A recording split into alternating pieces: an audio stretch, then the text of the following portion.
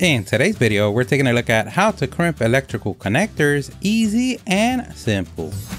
This is so easy, anyone could do everything that we used on the video. We're going to leave a link on the description. Don't forget to like the video and subscribe. That does help us out a lot. Thank you. So you woke up today and connecting things is in your mind. Don't worry, here at the StatUpBox team, we've got your back. A taxi ride away, but a back is a back. And other than yourself, these are the things that you're going to need. First are the electrical connectors, and these are available in three forms: non-insulated, insulated, and lastly insulated with a heat shrink material all in one. No matter which of the three you use, the technique will be the same. The great thing about insulated, not only it protects your connection, but also you may notice that they're color coded, so it makes it easier to identify which wire connector you need for the gauge of wire that you're using, but it also helps you know which side of the crimper to use when crimping. And the general rule of thumb is that red is from 16 gauge all the way up to 22 gauge, blue is from 14 to 16, and yellow from 10 to 12. And the good thing about buying a kit is not only you get an assortment of different sizes, but also different types of wire connectors like ring terminals, fork terminals, spade male, spade female, and even butt splices. And the last one is when it gets rated R. And usually you can find on the kit on the front an information sticker that lets you know how many pieces of each you have, the gauge of wire is suited for. It usually has a reference in millimeters as well, and that can give you the ability to start your journey running. The next thing that you're going to need is a crimper, and this is a ratchet style crimper which can handle from 10 gauge to 20 gauge, and this one is from